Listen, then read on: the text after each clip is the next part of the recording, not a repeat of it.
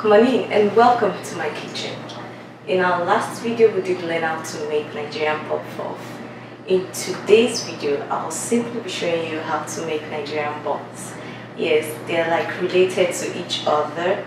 The Nigerian puff and the Nigerian buns, they both look alike in terms of the shape.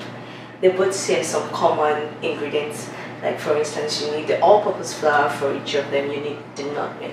However, there are some differences. For instance, the leavening agent that you use for the Nigerian buns is totally different from the leavening agent that you use for your puff. For Nigerian buns, you use the baking powder.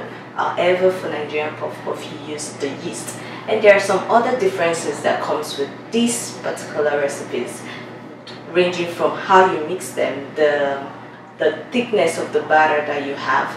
Whereas the Nigerian puff to me is a thick batter, whereas for Nigerian buns it's rather a soft dough. But don't worry, don't let me give off all the information before we start this video recipe. So I'll be sharing with you the differences with them and how you're going to achieve Nigerian buns that is crusty on the outside yet dense and chewy on the inside. So without speaking too much, let's head onto the work table and start cooking. But if you're yet to subscribe to my channel and you like what you see and you enjoy this model of teaching, rightly click on the subscribe button and ring the notification bell beside it. So let's get to it. On the ingredient list, we have all-purpose flour, grated fresh nutmeg, salt, baking powder, sugar, melted butter, pure vanilla extract, which is optional, eggs, and water. In no particular order, add into the bowl all the dried ingredients.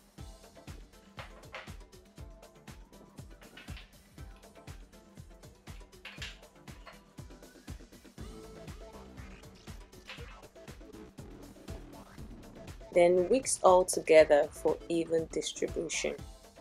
Kitchen tip: if you're undecided on amount of sugar, add sugar bit by bit. Take a pinch of the mix and taste till you get your desired taste level. Once satisfied with your mix, set this aside. Go ahead and combine your wet ingredients in another bowl as shown. The reason I like combining wet away from dry ingredients is to achieve a thorough mix of ingredients before they come together to form the final dough.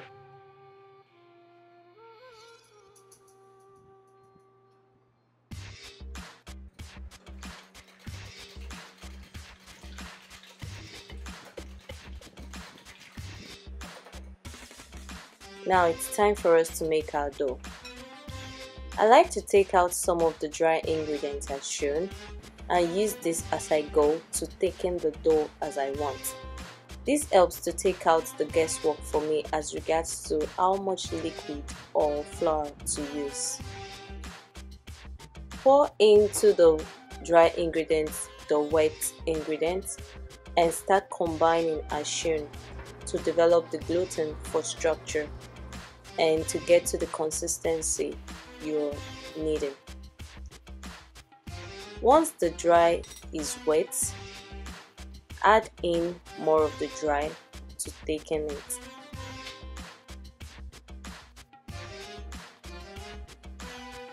Keep doing this at interval till you achieve the consistency that you want. The consistency we're looking for is wet, stretchy, sticky, soft dough. We do not want a runny batter as shown.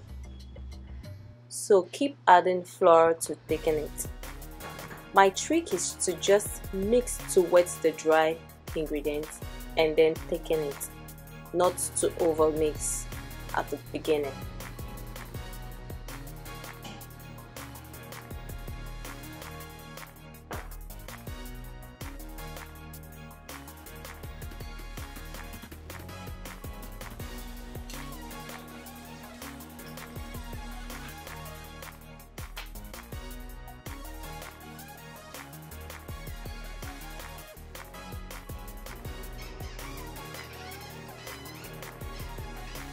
Once it has thickened, I then knead or mix this mixture to get the gluten formed into this stretchy, wet, sticky dough as shown. Also, I like to show you a difference between buns and puff puff. The buns is a soft, wet, sticky dough, while puff puff is a thick drop batter as shown. Once my dough consistency is achieved, I cover it with a clean towel and allow it to rest to relax the gluten that is formed, and then preheat my oil. Let's fry this dough, people. Wet your hand to minimize the dough from sticking onto your hand as you form and drop it into the preheated oil as shown. A handy thermometer can take out your guesswork if you have it to know if your oil has been preheated well. Or you can do a test drop with just one. But again, with practice, you will know how long it takes for your stovetop to heat up your oil to medium-high heat level. At first, it will stay at the bottom, but it will rise up to the top later on as it lightens up.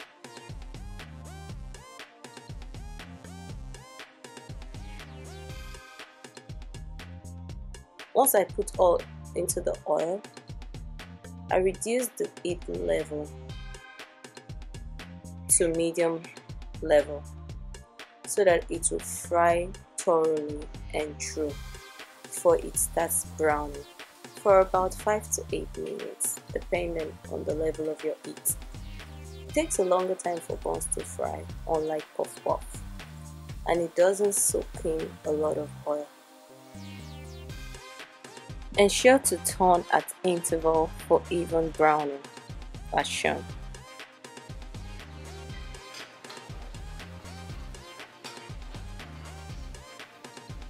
A little crack on the buns is expected, but if it is like this, it may mean you did not get a tight seal when you shaped your dough and dropped it into the water.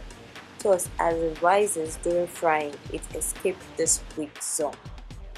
So next time that you're making it, make sure you fold the dough multiple times as shown, and while dropping the dough into the oil, ensure to pinch your hand tight together when releasing it to seal it off. Once you have achieved your desired round color, place this into the sieve and let it cool.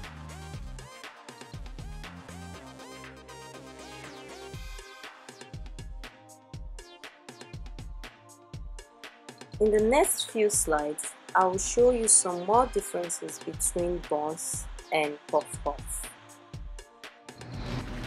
The exterior of buns is crusty, while puff puff is tender.